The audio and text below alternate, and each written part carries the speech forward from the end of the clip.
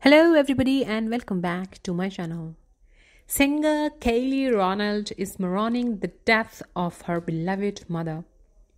It is with deep sadness that I announce the passing of my mother, Doris Rowland Garrison, said the former Destiny's Child member who recently became a mom herself.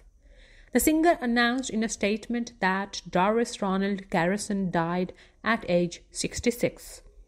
She was an incredible soul who made countless sacrifices so that I could become the woman and now mother I am today. Ronald added, "We humbly appreciate all the love and support and only ask for privacy during this difficult time." Ronald and her husband, Tim Witherspoon, welcomed a baby boy, Titan Jewel, a week later.